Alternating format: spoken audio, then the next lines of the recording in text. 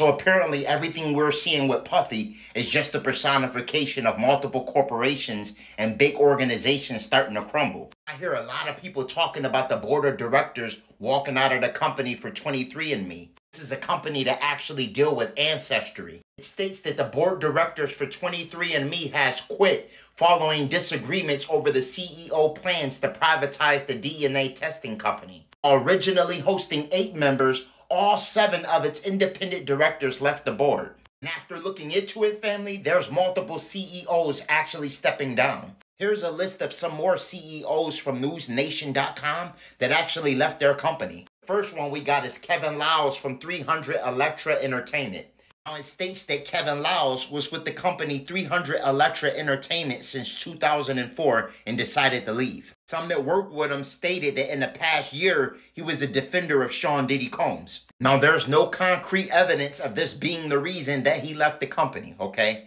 But some inside the company say Liles' exit could be a direct result. And the next company we have on the list is no other than Starbucks.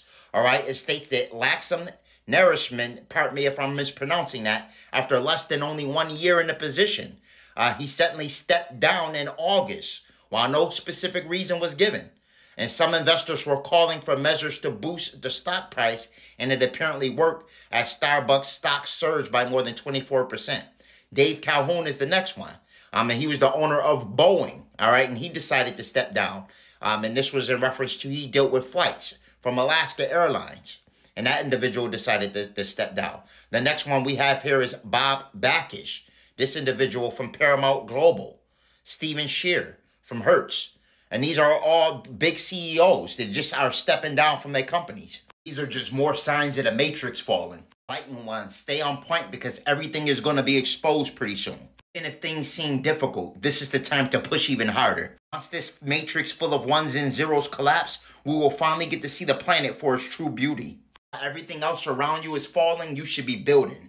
Continue to focus on cosmic activation. The reason all of this is happening is because the 6,000 years is over. This is the call that all the star seeds been waiting to listen for. All right, this is the activation of the 12 silicate matrix. This transmutation process is inevitable and has to take place. Continue to stay alkaline instead of acidic. This is why there is an attack on our genetic structure. Continue to detox the body of all toxic materials unnatural to it. Consume large amounts of chlorophyll. Stay hydrated with fruits and vegetables rich in H3O2. Cleanse yourself of all parasitic organisms using wormwood, black walnut, and whole cloves to not only kill the parasites but also eradicate their larvae. Ormus will heal you on a cellular level. Breakdown of Orms is orbitally rearranged monatomic elements. Ormus is referred to as the Philosopher's Stone. It does alchemy to your mitochondria. These are the type of elixirs that they don't want you aware of.